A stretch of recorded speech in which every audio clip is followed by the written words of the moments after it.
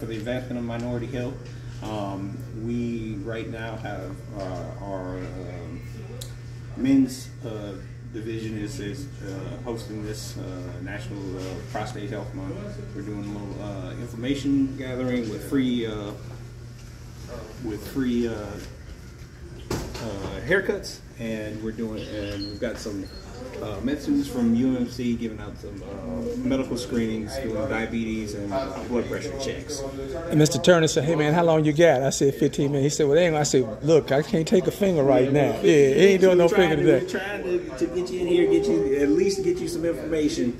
We're gonna have a little speaker a little bit later on. I don't know if he's gonna be quite ready to go yet. Mr. Turner, let me ask you a question. Yes. Why is it so important for men, especially, I guess, African Africans, to be in the loop? Hold on, let's reconnect it. To be in the, wait a minute, it's trying to reconnect. Maybe I need to come back over this way. Don't do that to me. You want to get on the Wi-Fi first? I don't even know if I'm on there.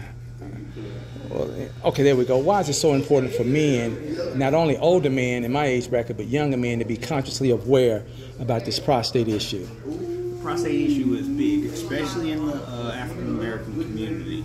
Although we're not the highest representation of the races, we have suffered with some of the worst outcomes from prostate cancer. A lot of that is because of the stage at which they catch prostate cancer in African American males.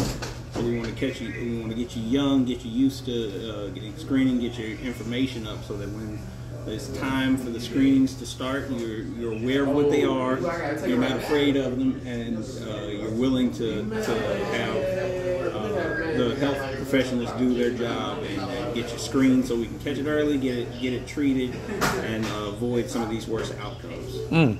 You heard what he said, so you're not afraid of it. You got to be a real man to get that prostate check. Yeah, by the time it's over with, you will know that your manhood. Let me ask another question, please, sir. How can they get in contact with you all and what you're doing for future instructions or future endeavors? Okay. You can always, our main thing would be the website. It's Institute for Minority Health, for the Advancement of Minority Health, .org. It's a Mississippi department. It tells all of what the department does. We do, in addition to the men's health, we do maternal fetal health. And we do some HIV prevention and some drugs and opioid prevention as well. And it gives you a good overview of that. I don't have the number memorized. But We got you. You guys got a Facebook page? Is it a Facebook page out there? I don't know if they have. Okay. Well, I want to say you've got this information.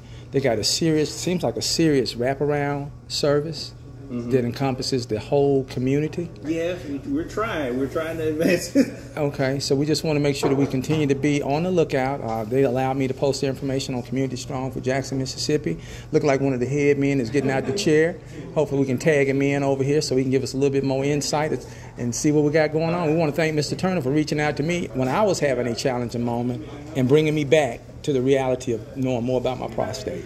All right. Okay, you think we can get him down here, Mr. Turner? Okay. Hey, they're giving out free haircuts. I'm gonna bring the dog team on down here, and